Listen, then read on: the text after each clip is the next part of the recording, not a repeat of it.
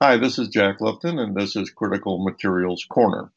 Today, I'd like to talk about critical metals, but I want to, as the philosophers say, deconstruct this idea for you, because we talk about critical metals as if it's one thing. It is not. First of all, let me tell you briefly how the list came about.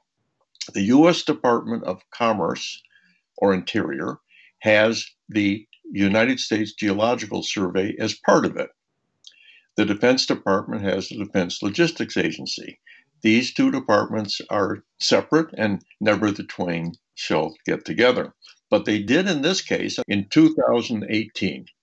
The two departments, Interior and Defense, decided to publish a request in the Federal Register, the recording instrument for the government, requesting that experts and even other people submit a list of what they thought were critical metals and materials.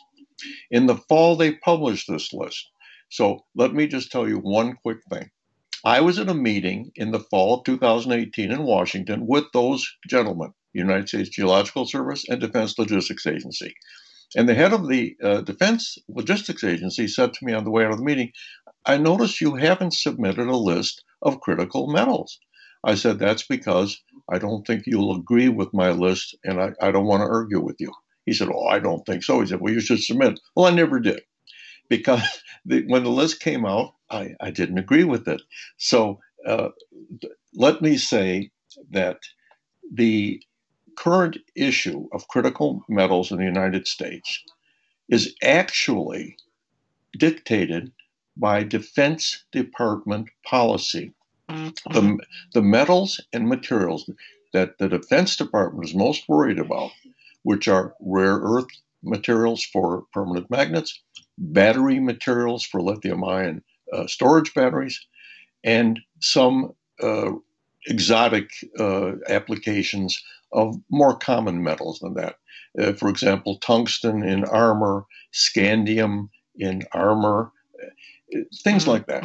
So here's the thing that nobody seems to understand. How much of any of these things does the government need? Well, again, in 2013, Mark Humphreys, then of the, I believe, Defense Department, published an article, and he said we need about 1,000 tons a year of rare earth permanent magnets. Okay. Now comes 2018 and 19, and I made an inquiry of the Defense Department. I said, "Can you guys tell me how much you use in the way of rare earth permanent magnets and alloys so that I can do some work on this?" And they said, "No, it's classified." I said, "Gee, it wasn't classified 6 years ago. Well, it's classified now," which means to me that they don't know. That's the truth. When you hear something is classified, it means it's classified out of their knowledge base. They don't know. So I'm going to guess for you. I'm going to guess that the U.S. Defense Department today uses about 3,000 tons a year of rare earth permanent magnets. Now, quite frankly, that amount of rare earths, the rare earths necessary to make 3,000 tons of rare earth permanent magnets are 1,000 tons of neodymium praseodymium and perhaps 90 tons of dysprosium terbium. So, could that be produced at Mountain Pass mine of MP Materials? Well, the light rare earths could. Could that be produced by Energy Fuels in Utah from monazite? Yes. Could that be produced by Texas Mineral Resources or USA Rare Earths, whichever company will be the dominant one there? Yes. Okay. Now, why then are we talking about 10,000 tons of magnets made from rare earths and numbers like that? Well, the reason is because that's the civilian economy. But the Defense Department doesn't care about the civilian economy. That's not their responsibility. So that would actually, I guess, come out of the Commerce Department or Interior Department. But they have no particular knowledge in this area. So what we're having here The policy of the U.S. federal government is to prioritize the production of critical metals and materials either in the United States or in friendly countries that are allied with the United States. Now, the amounts are what I just told you. It's really the Defense Department driving it. Here's the problem, and everyone in mining knows this.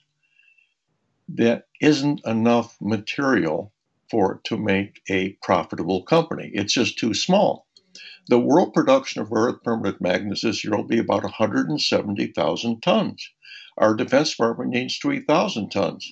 There are many, many, many Chinese companies that can produce that, but not a single American company so far can do it. Not a single Canadian company so far can do it, or anybody in Europe. Europe does have some companies in this field, but nowhere near that capacity.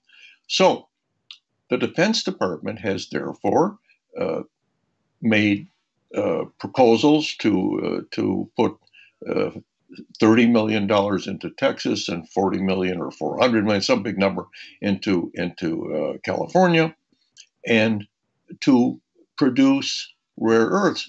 But they came up with a target of 5,000 tons a year. That's what they thought they'd like to have. They don't need 5,000 tons a year, and so they don't care about what is beyond what they need. Now, if you think this is a bit of a mess, it really is. So let's wrap this up. We don't know what the demand is for rare earth enabled products in the United States. We don't even know what the military demand is, but the military has said they want 5,000 tons. Do they need that? We don't know. Will there be a ton left over for the civilian economy? We don't know, and the military doesn't care. This is going to be a big issue from now on, and we'll be talking about it every week on the Critical Metals Corner. Thanks.